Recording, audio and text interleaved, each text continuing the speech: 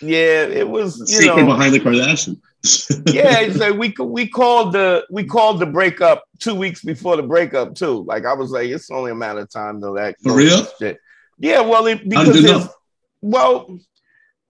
for the same reason, women love you for the same reason why they dump you. Yo, what's up, Square Pin Brigade? On this episode, we have comedian Carlos Hernandez, and we're here to discuss choosing or not choosing to have a girlfriend. When you're ready for a relationship, why are women unhappier in relationships? Why we called him the Kardashian breakup, how we called the Kardashian breakup before that actually happened and how the signs are there all the time. That's right. Yeah, and plus also we go over to Patreon to do a bonus episode. That's where we do all the bonus coverage over on Patreon, patreon.com/manschool202. After the regular show, if you want to go over to Patreon, we have listener mail and we answer all your questions about communication and maintaining your honesty, dating a girl when you have no job, and also dating a virgin. So all that stuff over there on patreon.com/manschool202. Plus, Dante and I also do consultations. If you want to reach me for a consultation, you can email me at advicefromharry@gmail.com, and we can talk about rates and set up a consultation to help you with all your relationship problems, sex advice, love advice, life advice, anything.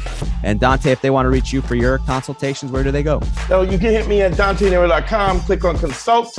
You can get consultations there. Don't forget to follow us on the Patreon, patreon.com/manschool202. And also check us out on YouTube and all the rest of the stuff. I love y'all, man.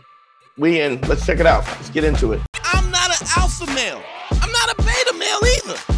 I'm just a better man. Well, put your happiness first, because if you don't, they won't.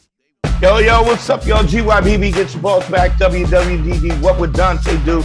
The Sexual Revolution is being podcasted, and I am excited because we have a special show. First and foremost, I got my partner in crime, Harry. What's popping? You ready to rock and roll? I'm absolutely ready, man. Absolutely. Born ready to rock and roll. Ass kickings, I'm giving those out. Those are happening. I'm running around. I'm not being a fool. I'm not doing that, right? No, I'm taking names and kicking ass and rocking and rolling. That's what I'm doing right now. Fair enough. We got a special guest. This is a special show. Now, I know I've said that 500 times before, but this time I mean it. This dude from out of Miami, very funny comedian. He does ABC, NBC. Does a little show, comedic show, only in Dade County, for the Dade County. Give it up for Carlos show. Give it up for Carlos Hernandez, y'all. I thank you guys for having me. I'm also rolling and rocking, but in the Hispanic way. So that's I got it. I'm reggaetoning myself. All right, cool. Thanks for doing this, man. We've been trying to get you for a couple of weeks now, and we finally was able to fit us in. So that's real dope. Thank you. What's going on with you? You good? I'm good, man. Chilling, vibing. I just set up this new podcast studio. I'm recording episodes every week, so just doing the grind, man. So you knew in the podcast game. Get out. I've done podcasts. I know. No, I've done podcasts before. I had another podcast called Dr. Bros with me and another bro.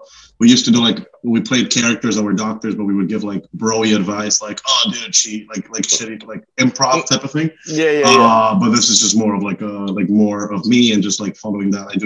I do shows every week, and I'm just trying to have comics and as big celebrities of Miami here as much. What is your show? The new show going to be? It's just going to be interviewing comics or what? Yeah, so it's a little bit like a late night talk show. So almost like a spin on Jimmy Fallon or the Tonight Show or any of those shows with a little bit we do a game at the end of the show, and then I have there's a studio back here where we have a band and stuff. Okay. So try to do a modern late night vibe and dope. Yeah, it's funny because I had a kid hit me up the other day, wanted me to do his podcast, and he was I think he's 2 episodes in, and I was like, look, why don't you let me hit you up? Whenever I see that it's going. When you got about 50 in, because it's weird because everybody is always they have a real idea of what the idea is, and I think the podcasting is a weird thing because what it does is it evolves as you do it. So everybody, even with us, we started out with one, in one way, and it has evolved and it continues to evolve. And I think that's the great thing about podcasting, is because you get to deal with your audience directly. And the fact that, and everybody also wants it to be, I got to figure this out. I'm going to put some in the tank. And I think even for us, Harry, and you can speak on this, that, there's definitely a situation where we, I don't know how I could put it.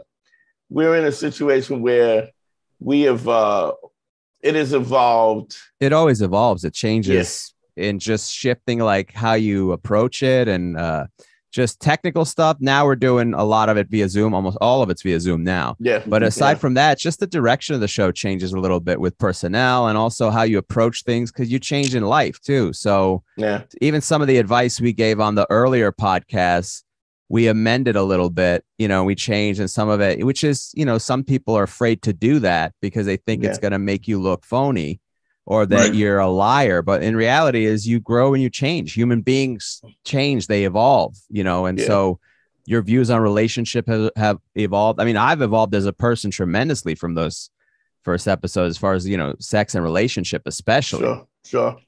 So all that changes, and then it changes how you do the comedy. Even the process of the podcast and all, it's like you always have this idea of what your vision is, and then when you start doing it, it doesn't work. It just doesn't work that way. And I think the fans, what's great about this is the fans get to watch it grow. Exactly. They get to watch it from. I remember episode 1 or 2, Harry. Echoey as a motherfucker. We just had a conference room. Yeah, dogs barking outside, sirens going by. It's the real natural. Ambient noise like a motherfucker, and and you learn so much, and you start learning the importance of how important sound is, and then for years we never even did didn't do video. How long we been doing video now? Huh? Consistently about 2 years now, almost 2 years. I think actually. We would record, but the problem is it was hard to upload them. We wouldn't upload it always. So we'd have a lot of video, but we wouldn't upload it. But the focus consistently every week for 2 years. So since the pandemic started, we uploaded. I had time on my hands, so I started making sure we could upload videos every week. Right. Did you guys ever do it like in studio as well? Like before? Well, I built a studio. I have a studio that I actually built, but I'm getting ready to sell this house. So, we're doing it like, a la carte now. So it is. No, that's great. Yeah. That's the great thing about the pandemic. It taught us that we were able to do a little more. Yeah. And now you can travel. Cross those bridges and stuff. Yeah. It's dude. So we would be waiting for you to come into New York to come into the studio. Exactly. And to be honest, Harry still likes in the studio because I prefer. Don't get me wrong. I definitely think that the energy is different, but I think we've also gotten to the point where we're so comfortable with it now. It's negligible, Right. If it works, it works. Yeah. So, man, it's dope. Welcome to the podcast. Man, thank you. It's dope. How long you been doing comedy, bro? I've been doing comedy about 5 to 6 years. I started doing like improv and sketch comedy in 2017. Okay. I took like improv classes in 2016 and then acting classes and stuff. And then I did improv, did the whole thing, taught improv, directed improv. And then I was like, I feel like I got to just do more of my own thing. And then at the end of 2018, beginning of 2019, is when I first started really going. Now, is there a big scene? Because I had some dudes, do you know Kyle Grooms? I do, of course. Yeah. Okay, so Kyle came up. Kyle's been in the game a little longer than me, but Kyle was my dude because, Kyle was here doing comedy, and that was just, but he's all a funny dude. But oh, he's great. Yeah. Yeah, he's a beast. He's a fucking monster. But it's also that there was a Miami kind of, how should I put it? There's a Miami scene, a young scene that was kind of coming about now that I didn't know, that was happening a little bit at a time. And I had some young dudes who were fans of the podcast who listened. They actually was, I get a lot of dudes who were super into Patrice, and when Patrice and I used to do And they were like, yo, and they flew me out to Miami to do a bunch of shows out there, which was dope. Oh, nice. What did you do? What was that? I forget. It was a place. It's been a while, but it was a place with a whole bunch of bird cages hanging from the ceiling. Place with a bunch of, oh my God, man. I think it was Barter in Wynwood. They closed that place down. Yes, Barter. Yes. Barter, bro. Yeah. Oh my God. Yes. That's what's one of the first rooms I ever started doing stand-up. Yeah. Because they had a show there every Wednesday. And so the awesome. young dudes. It's young because it's kind of funny because the scene is so young. It's like, bro. You got a bunch of young dudes who, youthful cockiness, and you're like, dude, you gotta look, calm down, bro. No, it's awesome. It's, you gotta, like, once they go out, it's not like the stand-up scene when I started, like in 2018, like just stand up alone, it was always just like the same like heavy hitters that were going up, and then like you said, a new little generation kind of like started coming up, and then one of the people that came up in the scene was Marcelo Hernandez, who just got like casted on SNL like this week, which is freaking insane. Really? Yeah. So like he came up with us. He came up. He was doing comedy for a little while. He started when he was like 16. So the fact that we're like growing a little more and more and more every day. You've seen me out in New York. I try to go out to LA. I try to like just expanding our where we started from, which is just this tiny city of Miami where everybody just parties, got to be able to let's coke. So it's a little bit more than that at this point. Yeah. Try. So you traveling a lot. How you got a girlfriend or no? No, I don't have a girlfriend. I haven't had a girlfriend for about, man. It's the last time I had like a serious relationship. It was like 4 months, and it was about last October. So almost a year since I haven't had a girlfriend. Yeah. I mean, that's not that far. No, purposely so though. I don't. Why is that? Because of comedy? Because of comedy, it's like I'm trying to like get more. Every year, I try to get more and more focused, and with all the shit that I have here, like through Only and Nate and all that stuff, like I walk around and people know me in the city, so like. It's a lot of distractions that come my way, like whether it's partying or girls or whatever. And it's like, there was a time there that I was like, okay, this is a lot. And I can't I just have to kind of just focus. And if I have one girlfriend, I know it's going to get super messy. And, it's at the time, at least at the time, eventually I would, everybody wants to be. Hey, look, I'm not, I'm definitely not judging it, but I think what happens too is I think that especially, how old are you? I'm turning 27 in December. You're a baby. So it's interesting because, Harry and I would talk about this a lot. A lot of times guys would be like, yeah, having a girl is so complicated.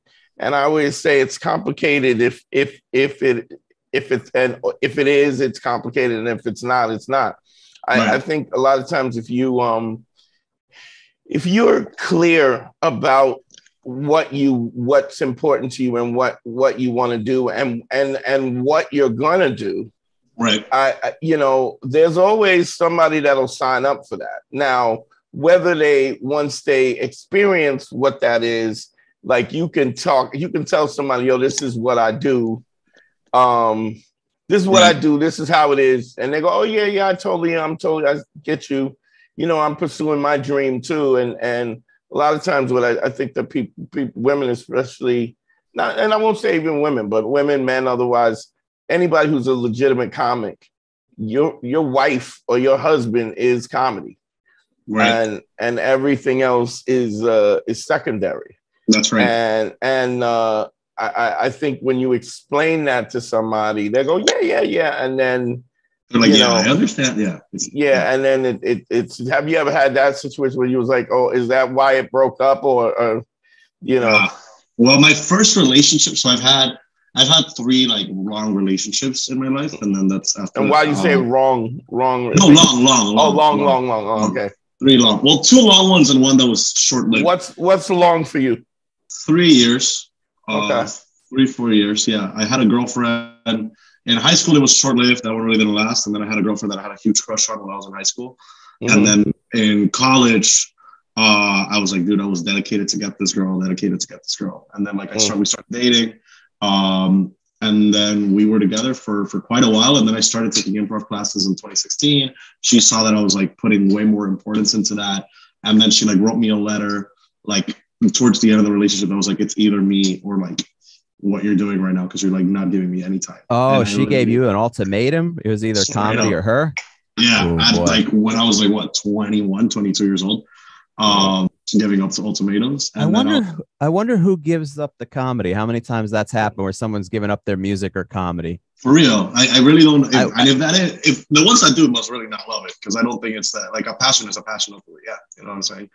But she gave me that, and yeah, dude, that was the one. And then the one after that, we both actually were improvisers, and like I met her through the improv theater, the second long girlfriend that I had, and we were together for almost 4 years, and we were really happy together. But then during the pandemic, like things kind of got like I was trying to just like.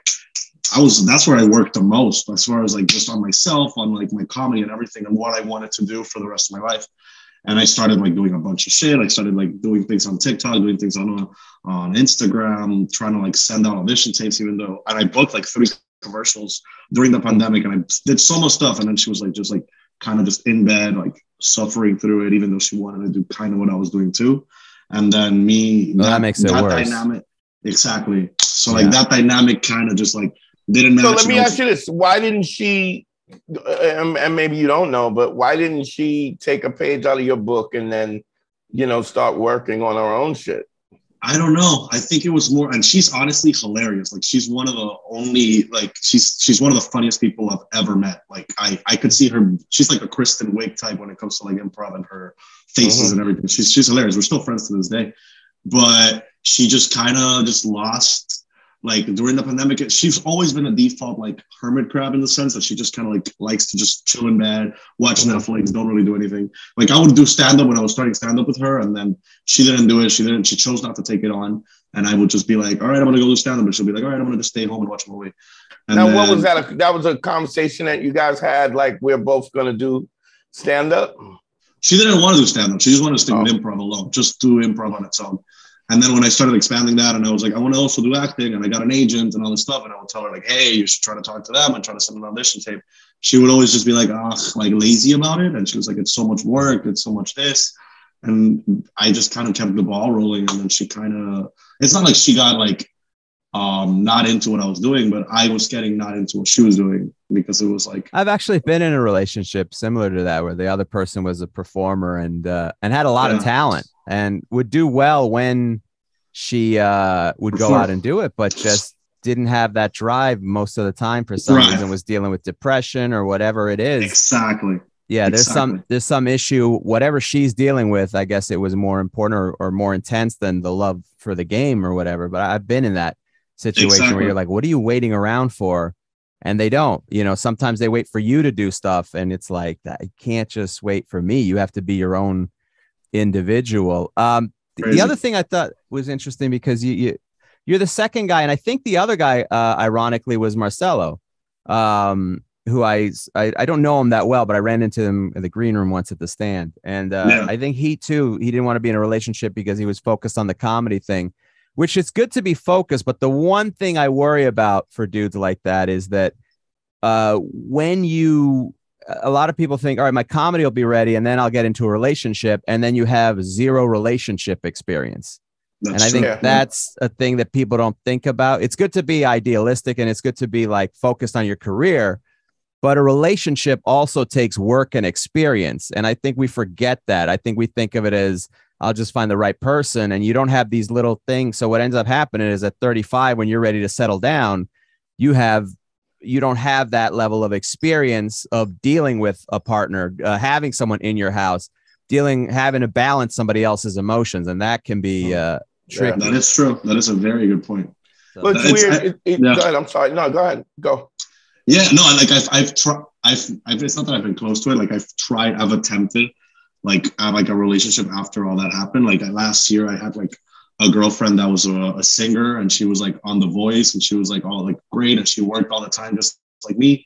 And then like it kind of just fizzled out, and it wasn't because of a career thing. It was more of like we both knew we were going too fast, and then we slowed down, and then we kind of just let it go. And then I found out that she was married for 10 years, and I had no idea. And that was she with the guy, or she wasn't? No. She was like in the middle of a divorce, and then she was like ashamed to tell me that she was 29. But she got married when she was 20, and it was like a whole thing. And then it was like, that was a whole like bunch of crap. And I was like, fuck, bro. Like when I tried to, and I literally fell in love with her, like super hard, super deep. And I was like, this person works as hard as me. They really want to do this. They're going for it. And then just, a lot of other personal shit got in the way. And I was just like, fuck this. Like, I'm not going to I tried, I did. And then I've tried other times, and it's always like something weird happens. Like this girl, like straight up after we had sex, like the first time she hit me up the morning after, and she was like,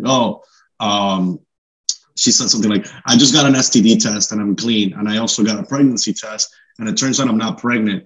But would it be weird if I was happy that I was? And I was like, oh, I'm out of here. A lot of info to drop at once. I know. And it was like the third time, like we had hung out. And it happens that girl was my high school crush. And I reconnected with her. Not the same girl, not the girlfriend that I met, like another girl that I was into and infatuated. The other girl was like, I can get this girl. But this other girl was like, I would a dream girl that everybody was into. And then she came to a comedy show randomly.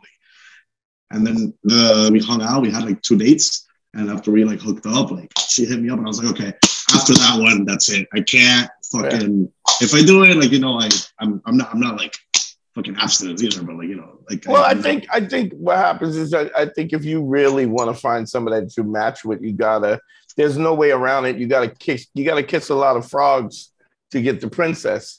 And I think that what helps that is there's a level of honesty that you have to have when you go in where, because it's one thing if you're misleading somebody about what you are and who you are. If you're misleading them and then they go, hey, you said this, but it's not that, it's this. But when they go, they go, well, I don't like this. And you spend too much time and then you go, yeah, I told you that. And I totally that. Yeah. And I totally get that maybe you had no idea to what extent it was. And I also get that you get to change your mind.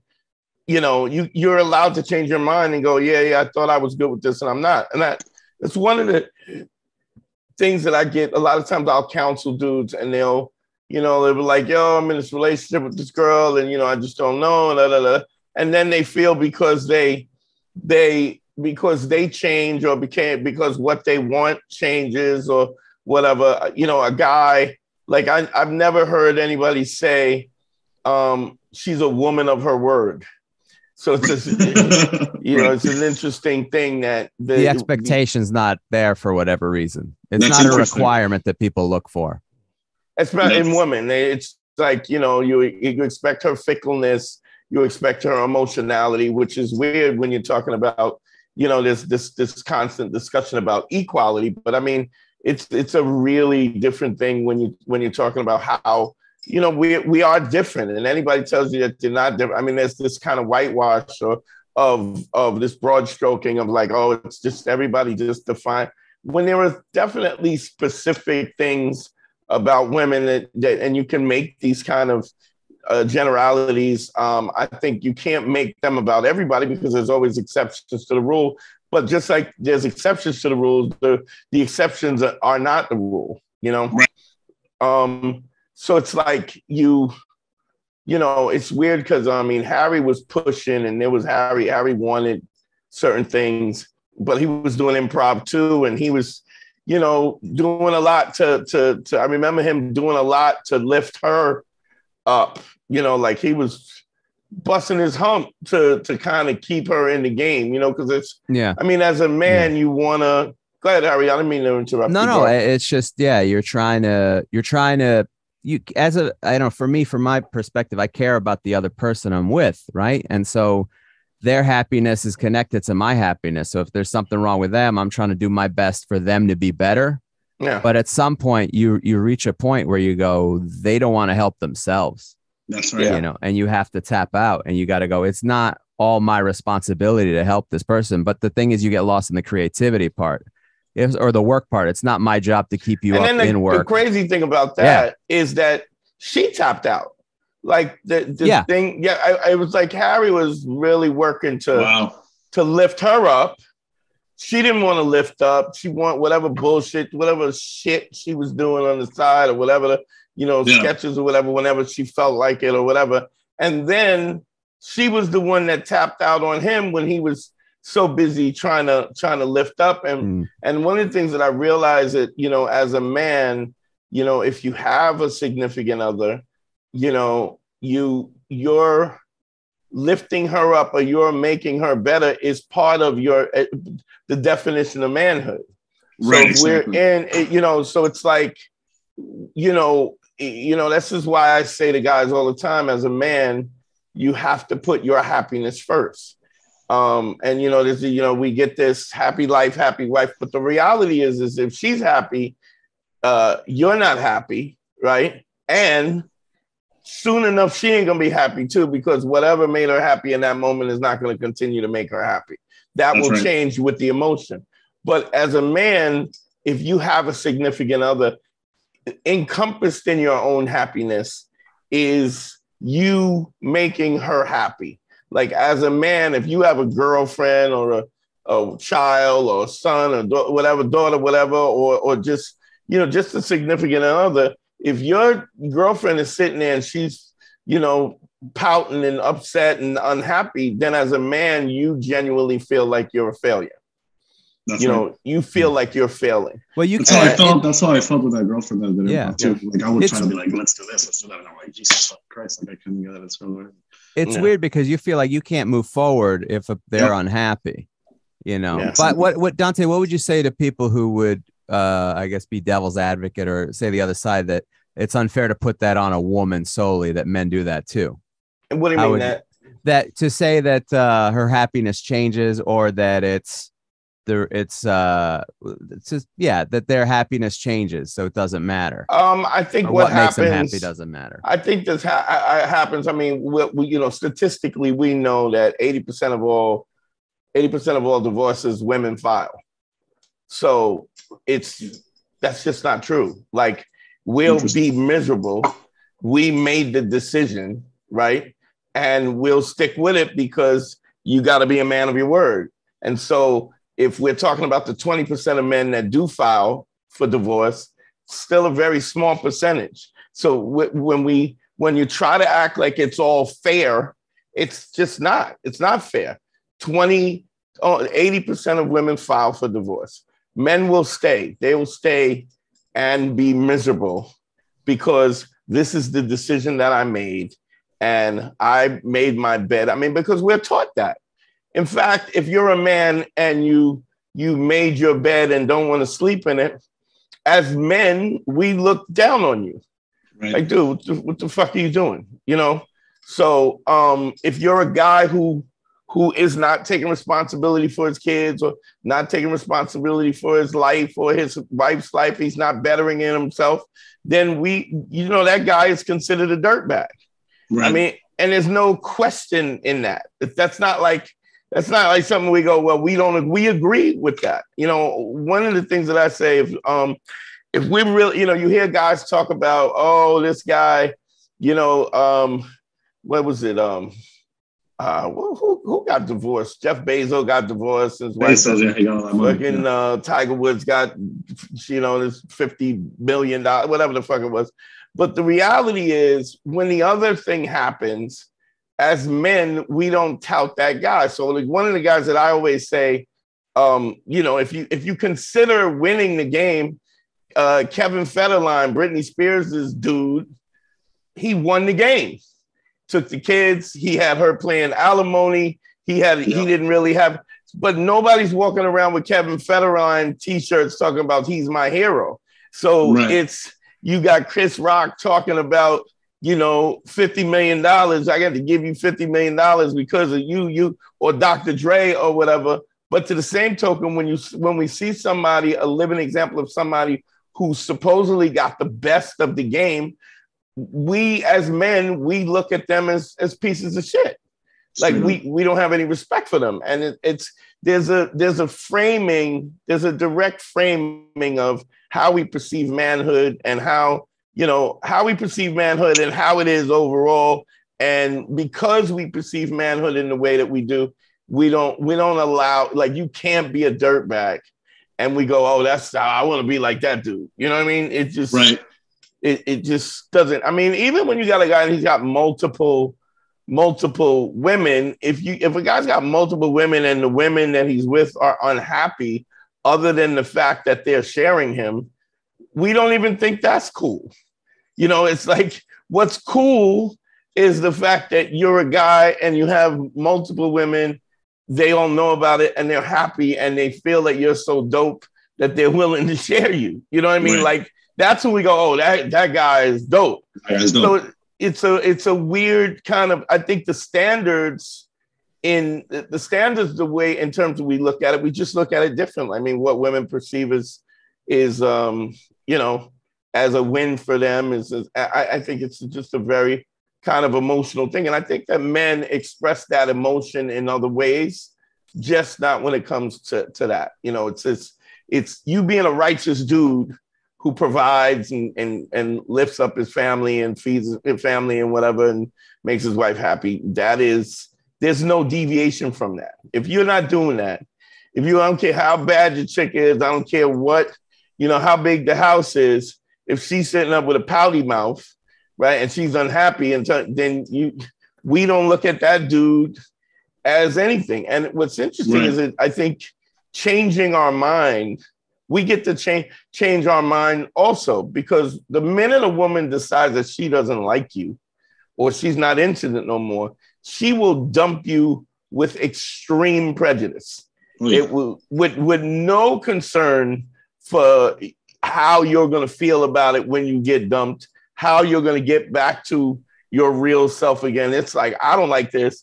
This doesn't feel good, and I'm out. Whereas a guy will be like, you know, I can't tell you how many guys, because I do consultations, and I can't tell you how many guys they tell me, yeah, you know, I broke up with a girl, but I usually just wait till they break up with me. Like I hang out and I wait till they might even sabotage it and do less and less enthusiastic. Take a dive and stop being active in the relationship. Yeah. I kind of did that with like that relationship with like the information that I was selling. Kind of started doing that, and then I realized like I can't do this. Like I have to either rip the Band-Aid or it's just gonna keep on. And I think what happens also is that women respect you more for doing it. They may not like you more, but they will still have an attraction to you. Whereas because eventually what she's gonna do is she will be more disrespectful, less sexual, more aggravated. And then when you put up with it, the more you stay in a situation where you're obviously unhappy, she looks at you with a level of disrespect, because look, you don't even give a fuck about your happiness. So I'm clearly making you miserable. And I'm not thinking that she says that from a conscious level. But what I'm saying is, clearly you're not happy. And you're putting up with this. I mean, I've even seen situations where women have gotten back with a guy, right, just to destroy him so that she could go and leave him, or be disrespectful enough that he puts up with it. And then once he has put up with it enough, then she'll leave him. So one of the things that I say is that a woman only dates you when she thinks you're better than her. Now, better is a relative term. Like, so people get upset with, you know, especially women, like, well, what does that mean, better? And I go, I don't know. It's whatever you think is better. So, but let's be honest, no woman she's not dating her equal. She's not dating her equal, and she's not dating somebody beneath her. Now, what does that mean? Does it mean money? Not necessarily. Does it mean that he's interesting? Does it mean that whatever that woman values as important, and the way she values, it's about supply and demand. So the way she values something is because she doesn't have it. So I always just tell her, I remember I was like 19, 20, and I was dating this older chick. She was like 34. She was a detective. She had a condo. She had a BMW. She had she was traveling, whatever. She was like the sexy detective lady that wears the badge on her belt buckle with the fitted shirt and the fat ass. Right out of like Law and Order. Yeah. And with the ankle boots, right? That's hot as hell. Smoke. And but at the time, I was a male stripper who was sleeping in my mom's basement and on a futon. But the thing was that I never gave a fuck. Like I always felt like it's all gonna work out. Like everything's gonna be fine. I'll figure it out. Whereas for her, she had done all the things, and she had stocks and bonds, and she had the condo, and she had all 401k, all that stuff. 401k, but she was worried about it falling apart every day. Wow. And what she thought was better about me was the way that I would approach life and just, it's going to be fine. And she was like, well, but what about this? And what about, like, Rich, you're making dough. You like, everything is, I'm the one that's sleeping on a futon in my mom's basement, trying to figure it the fuck out. I didn't finish school. I dropped out of school. And I was like, I'll find a way to, I had dudes was like, you could fight this dude in a basement somewhere for $2 or $3 grand. I was like, all right, fuck it. Insane shit. And there was no security at all, but it wasn't the fact that I had security that made her feel secure. What made her feel secure is that even in the light of me having no security, I'm like, I'm dope. I'll figure it out. It was the confidence what you had that she didn't have was the confidence that it would all work out. The not worrying. Yeah, it's an interesting thing, but better is always a relative term. That's always a relative term because people get cut up because what do you mean better? What do you mean? I go, I don't know what. I don't mean anything better. You mean better because if you think about it, what girl goes, I'm better than this dude, but I'm gonna date him. How long is that before she looks at you and goes, fuck this? I can do better. Now, whether or not she can do better is a question, based on age and the sexual marketplace. But the thought is I can do better. I mean, the terminology, I'll do bad all by myself is that's a popular thing. So it's a weird thing how confidence and confidence in yourself that it's all going to be all right is an aphrodisiac. So when you say, hey, listen, I'm not happy in this situation. I'm gonna go. I'm done. Now, it may hurt her. She may be hurt by it because of the fact that you're rejecting her, but it is that rejection itself that builds the attraction because now the attraction is that you're unattainable. Right. And because you're unattainable, the subtext of that is that I'm more valuable than you. And if she has any level of insecurity, she's going, wow, he's unattainable because he's better than me. And so the pursuant of that is just to pursue something that you can't have. It's supply and demand. I mean, it's interesting how it even acts that way in the regular marketplace. I mean, we pay more for things that are less available to us, So it's an odd supply and demand. It's an odd dynamic. Doug, when are you coming to the city? I'm supposed to be there first or second week of October. So okay. All right. Yeah, in a few weeks. Mm-hmm.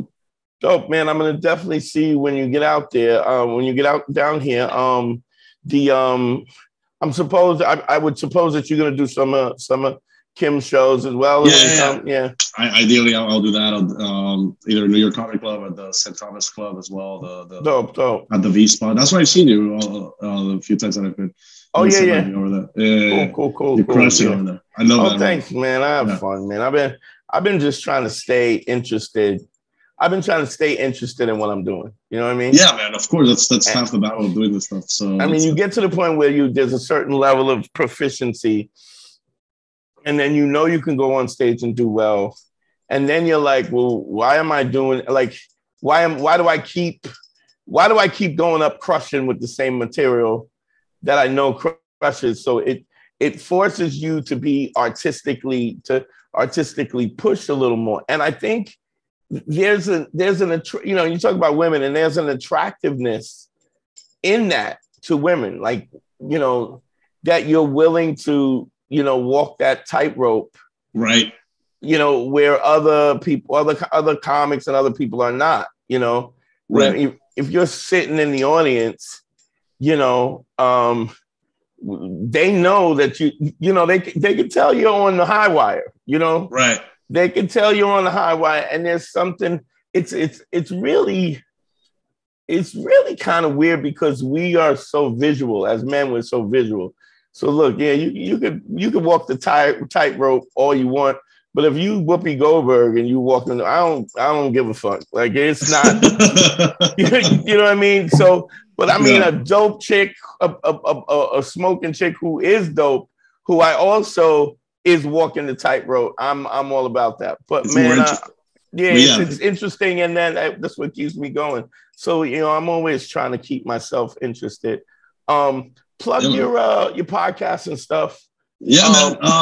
I'm having, like I said, it's a podcast. It's like a late night type of vibe, but it's also it's a regular podcast based on interviews I host. I also do it's like an intro segment where I'm on my own, and then I bring in a guest. We have some fun. It's called Carlos Live. You can find it on Spotify, Apple Music, starting next week. We just recorded the first 3 episodes, and we're going to just drop them weekly. So yeah, and whatever, and follow me on Instagram at CAHRLOS, Carlos with an H in the middle. Follow me on that, on TikTok, and on Twitter. I'm on the same thing. And yeah, man, thank you guys for having me. I feel like I took and if you need any, you know, any advice on equipment or podcast equipment, Harry and I are both here. You know, you can, you know, I'll hit you with the number, or you can get it from Kim or whatever. And you know, yeah, please do. I mean, we got a lot of years of doing this to kind of figure it out. Harry, talk to me, baby. Hey, if anybody needs relationship consultations, you could hit me up via email, adviceFromHarry@gmail.com, and we can set up, I'll give you the rates, and we can set up consultation about sex advice, relationship advice, life advice, anything you need help with. I'm there for you. You know when I say Google me, bitch. I saw that video they posted of Pete Davidson recently. Yeah.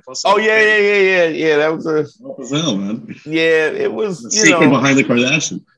Yeah, it's like we called the breakup 2 weeks before the breakup too. Like, I was like, it's only a matter of time though. That for real? Shit. Yeah, well, for the same reason, you know, women love you for the same reason why they dump you. So, Pete's honesty and his genuineness, which he's a very honest and genuine dude, is what got him in. I mean, like, imagine you're a chick and you're dealing with Kanye, and he's like, I'm a voice of a generation. And then Pete Davidson comes up and says, hey, you know, you want to go for some ice cream? Like, really simple, right? It's simple, it's honest, it's straightforward, it's innocent. And she goes, wow, what a breath of fresh air, not having to listen to this fucking asshole, right? Talk about how he is. But she's also, as much, I mean, whatever you want to say about her as a, you know, a hoe or whatever, a man eater or whatever, she loves them kids. And so the kids were important to her. And a woman wants to know that if the kids are important as a man, that you understand her maternal energy and that you are willing to stand by for that. So when she was thinking about her kids and stuff, all he really needed to do was say, listen, hey, if you need some time to, you know, like whatever, or if you need help from me, I'm totally down with it, but such and such. And what he did was he proposed to her, which shows a level of insecurity because he was trying to hold on to her, you know? So the proposal, even if the proposal was there when they were laying in bed being goofy and looking at Kanye's tweets, that would have been fine. But it was the timing of the fact that she was like, you know, my family's important. He was like, let's get married. And that screams insecure. And you know, she's a man eater. I mean, she's ran through motherfuckers better, you know, some beasts. She's ran through motherfuckers. So, I mean, she literally cut the dick off of the voice of a generation. So soon as he As soon as he did that, I was like, yeah, it's done. When he, I didn't even realize that he proposed. That's crazy. When he branded himself, when I was like, it's done. It's done. Who does? Like, you're bugging. You like me too much. Do you know what I mean? That's the thing. You can never show that you like someone too much. It's like that. You can't. I mean, you can as long as you're saying I like you a lot, and I like you a lot, but not as much as I like me. That's right. And that's like, I like you, but I like you, and I also don't give a fuck about you if you're not on my program, and I think that's important. But you can check out, Google me, check out my consultations, DanteNero.com, click on consult. You can get me, talk to me, I'll help you out with whatever you need to do. I've been doing this shit for a long time. Nothing that I haven't heard. Also, GYBB, get your balls back. WWDD, what would Dante do? The Sexual Revolution is being podcasted. Don't forget to sign up for the Patreon. Our Patreon is www.patreon.com/manschool202. I hear this all the time. I get messages all the time, dudes saying, yo, you changed my life. Yo, help. If you think we changed your life, you like what we're doing, man, support us, man, so we keep doing it. And that's where we do all the bonus content. So we're going to, after this show, when you're done, you can go over to Patreon. Every week we do a bonus episode, and we're going to answer some listener mail. That's where we do the bonus coverage, patreon.com/manschool202. Yo, love y'all. We out.